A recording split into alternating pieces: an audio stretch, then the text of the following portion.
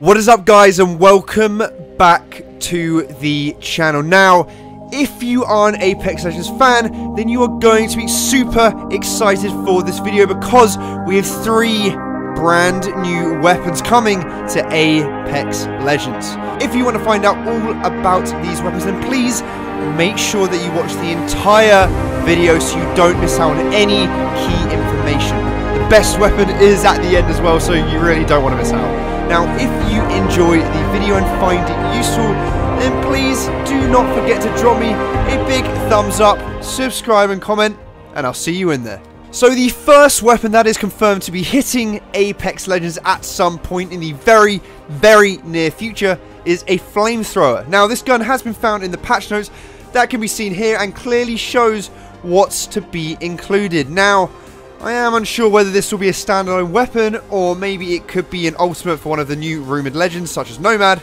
It would certainly be an interesting concept regardless and will be interesting to see its place in Apex Legends. Now, currently we only have these leaked patch note images, but once any official imagery or videos come out, then this channel will be the first to know about it.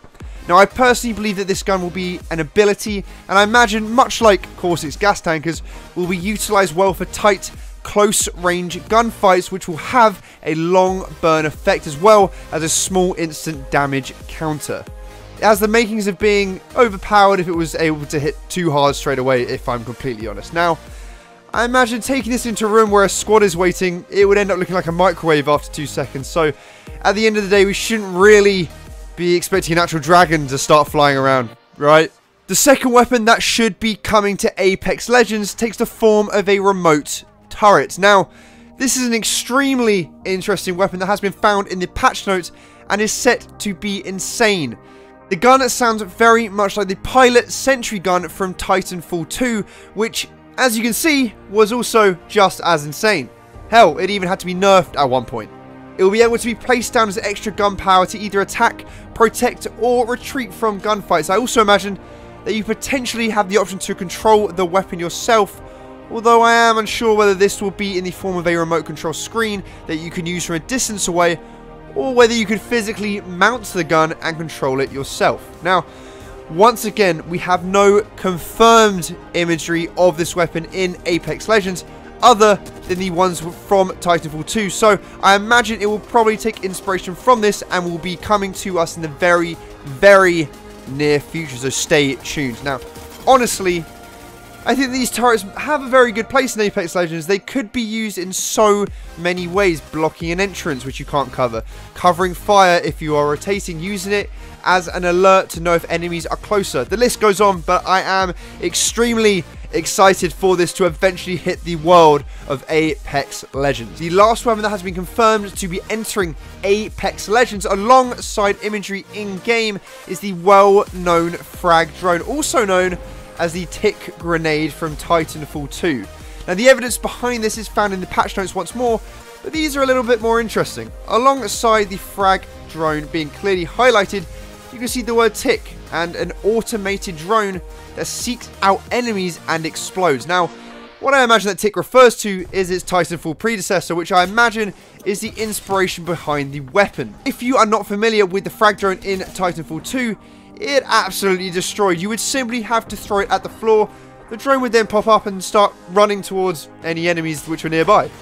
The drones were in the shape of a big red glowing siren, which could be easily spotted, but more often than not would be an absolute handful to deal with and would often get you multiple kills if utilised in the right ways, which I imagine, if it was brought over to Apex Legends, would probably do much the same. Now, we do have some imagery of what these tick grenades will look like. Now, there's an image here and here showing the weapon being showcased in Apex Legends, but alongside this, you can also see the grenade actually on the screen of the Mastiff actually in game. Now, could this be Respawn leaving clues right under our nose? Who knows? But I'm extremely excited to see what else there is to come. Now, I wonder if there is actually anything else we missed. Maybe we've got other clues for guns, but we'll have to wait and see for the future. However, I am kind of concerned for this addition to Apex. Titanfall wasn't a battle royale, so you had more than one life. If a mistake was made or you got blown up once or twice, then no big deal. But imagine this weapon in a 1 life scenario. You know, you're on the brink of your first 20 bomb. You see one of these crawling towards you.